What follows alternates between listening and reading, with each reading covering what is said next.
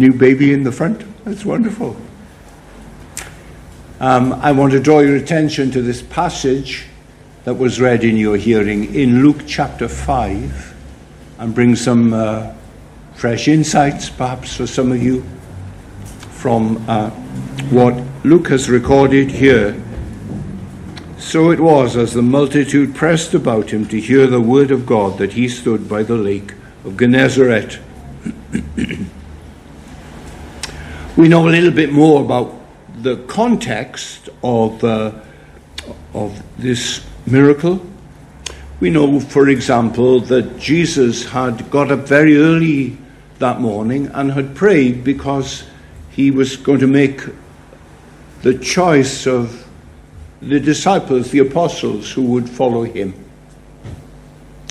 And we know also that that same night, the four of the apostles were fishermen, and they were busy fishing all night. And fishermen need to pray, and praying people need to eat. Two holy vocations, honoring God in what you do. And so the next morning Jesus came looking for them, and he knew he would find these four by the seashore because they were fishermen. Now, when he arrived, the news spread along the beach that Jesus of Nazareth was there, and people came crowding to hear him. And he was soon surrounded. The men, especially the leaders, the older men, they were a phalanx around him. And then there were the young people and the women. And soon they couldn't hear what Jesus was saying. Now, there's some indication in Scripture that Jesus was of medium height. He wasn't a tall man. When Zacchaeus wanted to see the Lord Jesus, he went up a tree so that he could look down over the surrounding men to look down at the Lord Jesus Christ. And Jesus can sleep on a pillow, on a boat. Indications that he wasn't a tall, gangling man like some of us are. So the people start to complain. We can't hear. Sorry, we can't hear. Speak up. Now, Jesus could have done a miracle, couldn't he? He could have removed the earwax from all the people listening and dumped it in the sea. Or he could have turned the volume up, and suddenly this loud voice was heard by everyone. He didn't do miracles like that. In medieval times, there were those stories. The patron saint of Wales is St. David Dewi Sant. And there's a legend that he once went to Llanddewi Brefi to preach. And he was a man of medium height, and the people couldn't hear him. And the legend says that God caused the earth to rise up in a little hill, and he stood on top of the hill, and everyone could see and hear him. That didn't happen. Like unicorns and dragons, they don't exist. They're myths. So what did the Lord Jesus do? Well, he pushed his way through the men, and people says, "Oh, he's going. Jesus is going. Don't go, Jesus. Stay. We want to hear you. We're eager that you should teach us." And he went to Peter and he said, "Push out your boat a little bit." And he got into the boat, and Peter pushed it out. And then the prow of the boat was on the beach. And Jesus sat there and spoke to the people, and they lined up along the beach, and the water and the pebbles were good sounding board, and everyone could hear him and could begin to understand the wonderful truths of the kingdom of God that he spoke about.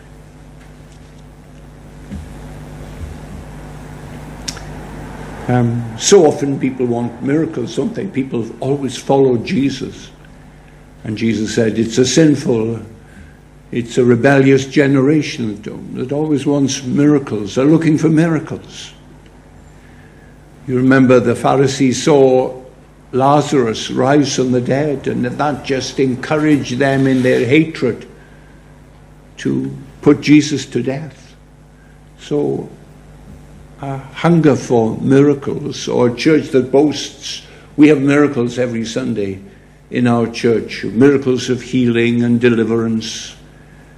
It doesn't mean that the Spirit of God is there creating such publicity. And so,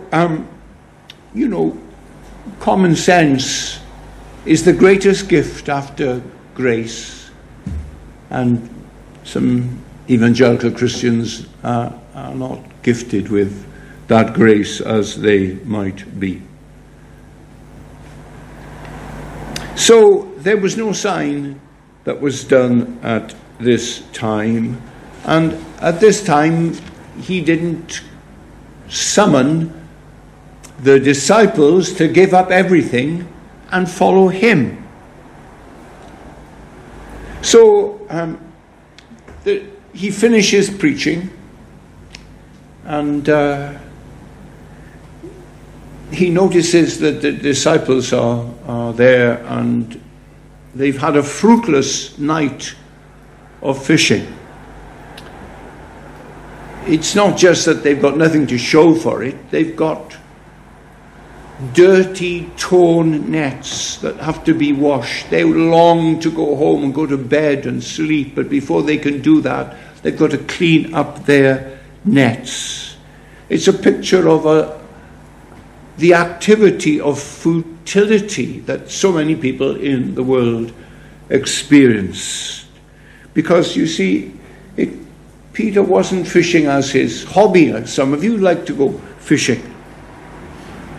Peter had a wife to support. He had fished to sell, to get money to buy food for himself and the family. And it was not then, when Jesus saw them working weary, that he came to them and said, I will make you fishers of men. That would be the inclination of many in the gospel church in our day. Young man thinks he might become a minister, and the inclination is to say, oh, don't you know, it's a really difficult calling these days. It's there are many disappointments and a lot of frustration and hard graft. And many would think this was the perfect time to call them to become fishers of men when they were weary and cleaning the nets and got nothing to show for it. It would steel Peter for a lifetime of fishing for men, plodding away, years of dashed hopes. Ernest Hemingway is a wonderful American writer. And one of his last books was called The Old Man and the Sea. And it tells the story of an old fisherman who leaves in his little boat, the Florida, to go out into the Gulf in order to catch the biggest marlin that's ever been caught, to break the records. He knows the place where marlins hang out. And so 20 hours he sails out there, and then he baits his hook and he throws it in, and he gets a huge marlin. And he works for hours, the thread running through his hands, they're bleeding. He brings it in, and then it goes out again, and he brings it in, and he works, and finally he gets it. And he ties it to the side of the boat, and he turns his boat around to sail home. But the sharks scent the blood of the marlin, And they come thudding into the side of the boat and they tear great chunks of it. All the way back home, the sharks show no mercy to the dead fish or to the fisherman. And when he arrives finally back in his port, he has a skeleton of the biggest marlin that was ever caught. And for Hemingway, that is a picture of the futility of human life. He was a man, a sensuous man, an immoral man. And at the end of his life, he was in despair. He was in darkness. And he wrote this book to speak to people about facing up the futility of life. He blew his brains out a year later.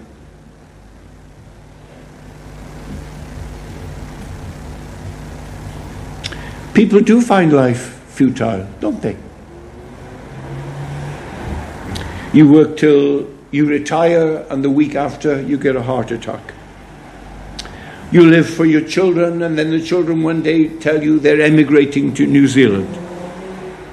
You open a business and laws change, and now what you're selling isn't in demand. You open a shop and the pandemic closes it. And you might expect Jesus to go to Peter this night as he's worn out and weary and say, I'm going to make you a fisher of men. You consider how Jesus ordered this miracle. How he said to Peter, go out now into the deep. Go away from the shore and let down your nets. It's not a suggestion. Who are you dealing with? This is a commandment from the incarnate God, the God who says that we should meet together and worship together and pray and sing his praise and preach his word and hear his word. We're not here because we like a little bit of religion. We're here because we are people under the authority of the creator of the universe, who has become our Savior, Jesus Christ. Put out to the deep and let down your nets, he says. And Peter protests. Peter says, we've been fishing all night and we've caught nothing. And Peter's exhausted. He longs to get home and clamber into bed and snore. He's got nothing to show for all his labors. And he gives Jesus a chance to show some compassion and change his mind.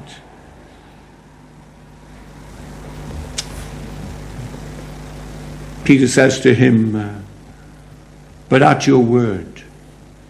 Verse 5, but at your word. How important is that? Well, men and women, it's all important. If you decide you're going to obey Jesus when it fits in with your plans and your ideas, then you consider him not to be your Lord and your God at all. If you can pick and choose, then he's no longer the Word made flesh. He's no longer, I and my Father are one. If you've seen me, you've seen God. And there'll be no catch. And there'll be empty nets and empty pews. The Spirit of Jesus Christ will be quenched. There'll be no life of Christ because his Spirit has been grieved. There's no place for tentative, occasional nod at Jesus. Love so amazing, so divine, demands our souls, our lives, our all. Listen to Peter. But at your word, I will let down the nets. Now, the result of Peter's obedience was that there was a great number of fish. You understand the contrast between these two men. Peter was a fisherman. Peter was the local man. Peter knew where to go and what time of the day or the night to go out fishing. Peter knew this. His father was a fisherman before him. All he wanted to do since he was a little boy was go with Daddy on the boat and catch fish. Jesus was a landlubber. Jesus' father was a carpenter in landlocked Nazareth. Peter knew all about fishing. What time, where to go. Let Jesus stick to inspirational messages. That is what he was great at. Let him tell his wonderful parables. That's what Jesus could do. But Peter, he was the fisherman. He was the top. But he did what Jesus told him to do. It's always wise. It's always absolutely essential. Believe on the Lord Jesus Christ, and you will be saved. And going out then and casting his nets in, he suddenly started to feel the ropes going and a turmoil in the water as fish seemed to come from every direction, and they filled the nets. The nets began to break with the strain, and he called across to James and John, and he said, come quickly, please come and help us. Our nets are breaking. He pulled the net in, and it filled his boat up to the gunwales, and then the men pulled on the net also, and it filled their boat, and the boats began to sink with the weight of the fish that was there. Now you consider the Lord of this miracle, that this isn't just a nice story, but this actually happened. One day, where a degree of latitude crosses a degree of longitude on this planet, Jesus told men to go out to a certain place and fish, and the result was a draft of fishes that they'd never seen in their lives before. Who is this person? Well, he is the omnipotent God, made flesh, the Almighty One, who's taken and added to himself then human nature. And what has he done? Well, he's commanded all the fish in Galilee to come. And he's the great magnet focused on that net. And they've all come. Thousands and thousands of fish have come. Everyone obeys him. We say, O Lord, our Lord, how excellent is thy name in all the earth. And we talk about what he's done, and we say, all sheep and oxen, all the fish of the sea, all that passes through the paths of the sea. O Lord, how excellent is your name in all the earth, in the sea, under the sea. This is what the Lord Jesus does. When he speaks, the wind obeys him. When he speaks, a tree withers and dies.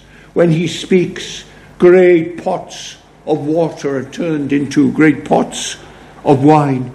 He can walk on water. He can enable other men to walk on water. The depth of the sea, Psalm 95, there in his hand. Psalm 148, praise the Lord. From the earth, you great sea creatures. Who is in control? Who's in control of the virus?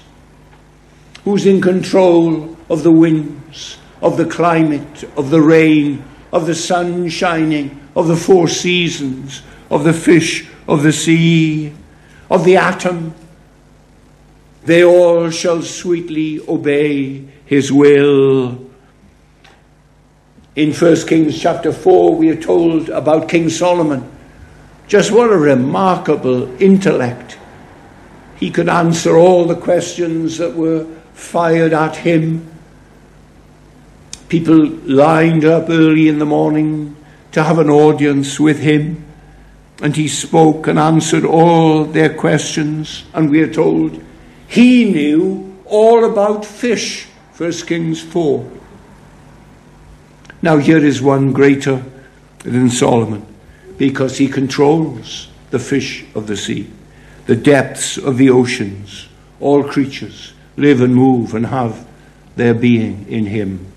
Like me and like all of you, he decreed that we should be alive and breathing, and we should be brought here today to listen to his word, and our brains should record what we're hearing, and we should think very seriously about what happened by Blue Gallery those years ago. He's determined that you should come and that I should give you this message. The Lord omnipotent, that's who it is. Or we can answer it in another way, and we can say that the Lord who does this miracle is the Messianic King.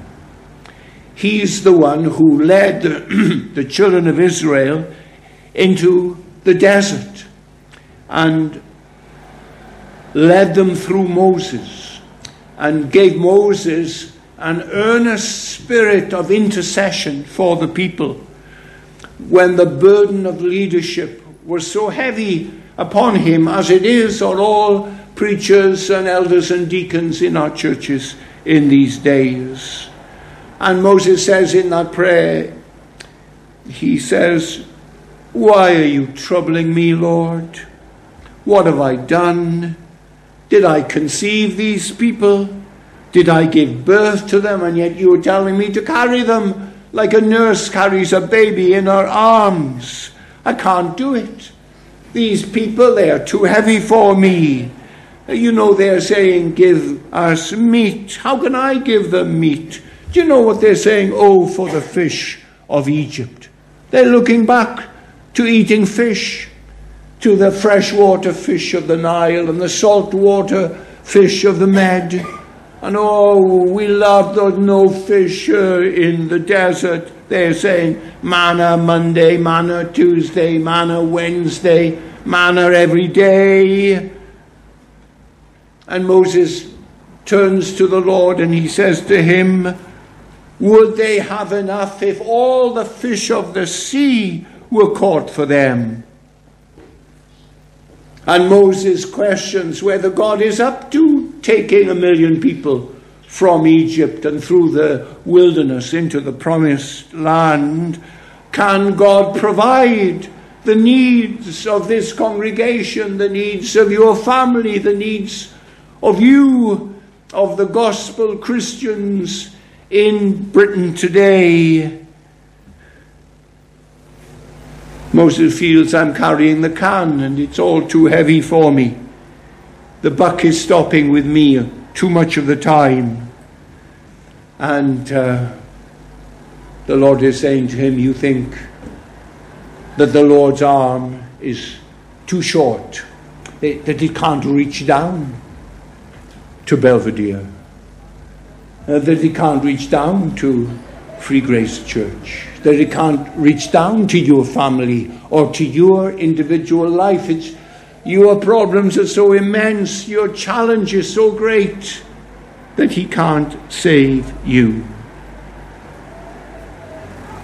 And God says, you'll see if I can provide. Look at me, trust in my power. Luke chapter 5, this miracle answers the tension in the book of Numbers, where Moses is confronted with a grumbling, complaining people. So here Jesus has prayed, and his prayer is for wisdom now and enabling to the people, the men that he will choose to write the Gospels and preach at Pentecost and send the word of God across the Middle East. And so he calls the fish of the sea to fill the nets of Peter. And he shows he is the Lord of creation and he is the messianic king that's been promised. So what's your response? What do you think of Luke 5? Well, did it happen? Well, the alternative is that it was a fairy story. That we've gathered round this book and we've read and you've heard and I'm preaching on a fairy story. My friends, there are many more realities that we have to address than fairy stories, aren't there? You're saying that this book is written by liars? This book is written by hypocrites? By servants of Jesus who were told by him, don't you bear false witness. And that's exactly what they've done. They've borne false witness. They're charlatans, they're frauds. That this was a big conspiracy, they all got together and they lied about him conquering death. They lied that they had seen him. You know, they died. Some of them were crucified, others were killed with a sword. And they did this for a lie they had invented. Psychologically, men and women, that is utterly impossible. They laid their lives down, not for a political theory or for revolution, but for just one fact. The third day he rose again from the dead. He was seen by Peter and the 12, and he was seen by Mary and the woman. He was seen by 2 on the road to Emmaus. He was seen by 500 men. And they love to talk about it. Like that friend of yours who was invited because of her good works to go to Buckingham Palace and have a garden party with the Queen. At 3 o'clock, the national anthem sounded and the doors opened and she and Prince Philip came out and she moved and she talked so naturally and welcomed people and talked to them. And she talked to me, your friend says, you know, and she asked me what I was doing and how was the work. And you believe your friend, don't you? You do, don't you? She's not telling you the way she tells it. You know it happened. And here is Luke and the accuracy of the details that he gives and the little personal touches that appear. And this person. I know a conjurer can do amazing things. He can walk across the Thames, so he walked down the side of a building. But when he speaks, he's got a little voice. And he has no message. He has no authority. He has no wisdom and truth and authority. And he can't save. The way the people surrounding you here, that you know week by week and have watched for many years, have a certain fragrance, a certain moral stature, a certain love and patience and kindness that is saying to you, whatever it is, I wish I could live like them.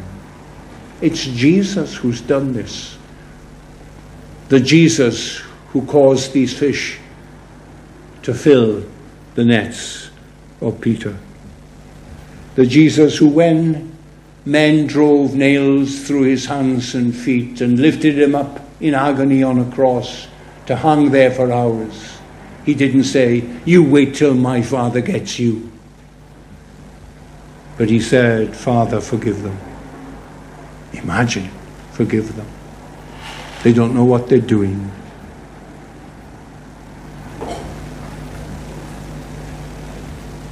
What was Peter's response? How did Peter react to these bursting nets. There's fish filling the boats. So, what was Peter's reaction? Did he say, "Boy, the fishing business has never been so good since I've got Jesus as my partner"? Did he say that? "I make a killing in the market this day. No one else got anything last night. And now I'm going to go with all these fish. I've got to get another boat. I've got to get more men to work for me. I'm way ahead of competition. I'm going to be wealthy with Jesus in my boat." He didn't say that, did he? Not at all. Many are saying it. Many are saying it standing in a pulpit with an open Bible in front of them, and they're preaching a prosperity gospel that if you trust in Jesus, you'll get a Rolls Royce and a big house with a drive, and you won't know what to do with all your money if you trust in Jesus. It wasn't Peter's reaction at all, was it? You know his famous reaction recorded here. What did Peter do with these boats full of fish? He fell down amongst them, amongst their tossing, quivering, jumping attempts to get back in the sea, and he fell amongst them. He collapsed. He's utterly overwhelmed. "Go away," he says. "Go away from me. Go away. Leave me. Leave me. You don't know who I am. I've hidden who I really am from you. I'm a sinful man. If you knew who I was, you wouldn't want me to be one of your followers, one of your disciples. I'd let you down. I'll pollute you."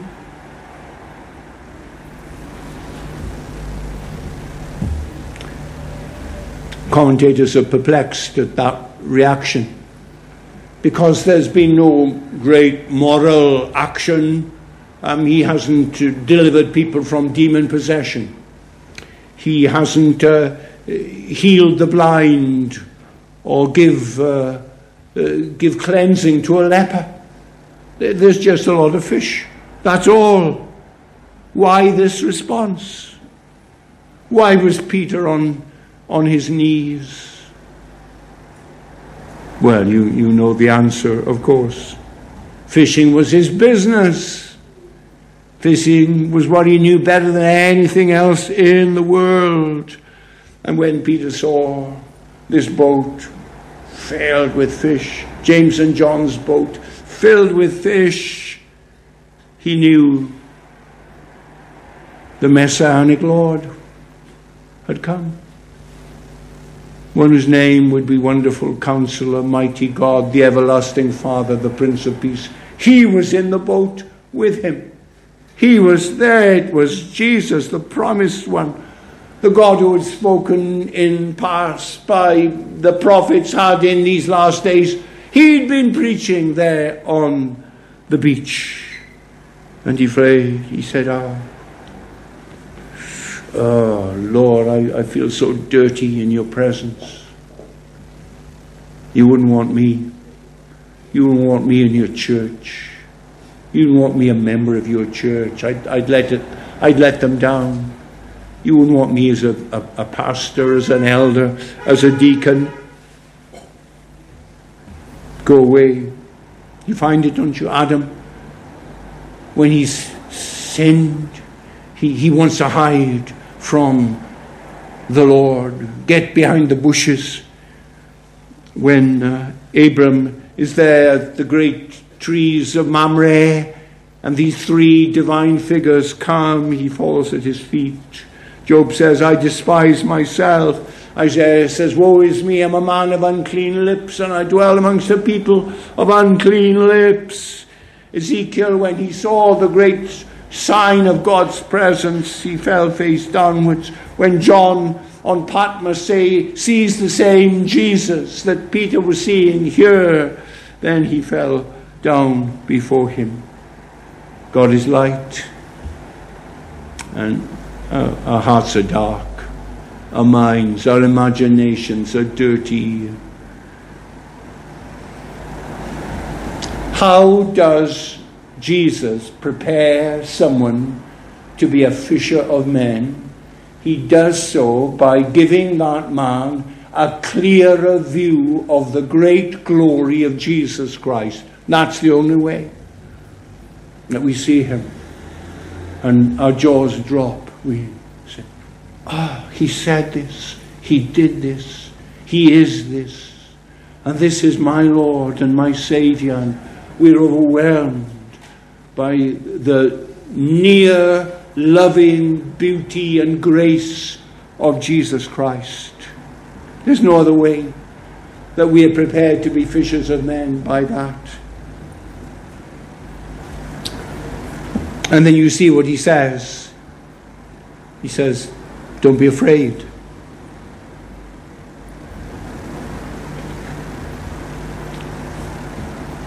You don't know what life is all about. You don't know what it'll cost you. You don't know if you can continue as a Christian, if you're stirred again at the thought that this Jesus could be your Lord and God and Saviour. And you think, I couldn't keep it up. I'd fall away. Don't be afraid. It's fear. It's carnal fear makes you say that. Don't be afraid. Children, don't be afraid. Young people, unbelievers, don't be afraid. For God sent not his Son into the world to condemn the world, but that the world, lust of the flesh, lust of the eyes, pride of life, but that the world through him might be saved. He did not come to judge the world. He did not come here this morning to meet with you, to judge you and condemn you. He did not come to judge the world. He did not come to blame. He did not only come to seek, it was to save. He came here today, and you are here. And when we call him Jesus, we call him by his name. Don't be afraid. Blessed are the poor in spirit. Blessed are they that mourn. They're the happy ones. They're the happy ones. 2 men went into the temple to pray, and one man beat his breast, looked down. God be merciful to me, a sinner. That's all he could say. Yeah. Jesus didn't come here today because this would be where the righteous would gather, and he's only interested in righteous people. Jesus came to call sinners, come now. You come. If you tarry till you're better, you'll never come. You might never be nearer to Jesus than you are today. This great Jesus, he's here to be your Lord, to be your Saviour. A man once came from Galilee, no man as great as he. They left their work and went with him, his followers, to be. Lord Jesus, be our teacher now, and may we learn from you to love and serve the living God and other people too. People say, I wonder what happened to all those fish. Were they sold, and the money from the sale went to support Peter and Andrew and James and John as they gave up the fishing business to follow him? Well, you see, the Lord who calls you is the Lord who provides just for you in the frailty and the meekness of your own life. What is evangelism? Evangelism is catching men in the power of the kingdom. What are your expectations for the future of this congregation, or the Church of Jesus Christ in Britain today. Remember how Jesus made good this sign. Remember how on the day of Pentecost, Peter threw out his net, and how he caught 3,000 men in that net, a full net. Paul went to Corinth, one man, and there were 10,000 people in that congregation. Martin Luther went to Germany and transformed the country. Spurgeon went to the Elephant and Castle and changed it. John Paton went to the New Hebrides. When he went, he didn't know any Christians there at all, and when he finished his ministry, there didn't seem to be anyone who wasn't a Christian. Think of the day a net caught you and drew you to Jesus. What encouragement for us to go where he says go, to do what he says, and to expect growth and fullness and a weight of blessing. You don't measure, of course, we don't measure the grace of God by statistics. We measure it by the power of the kingdom and the attractiveness.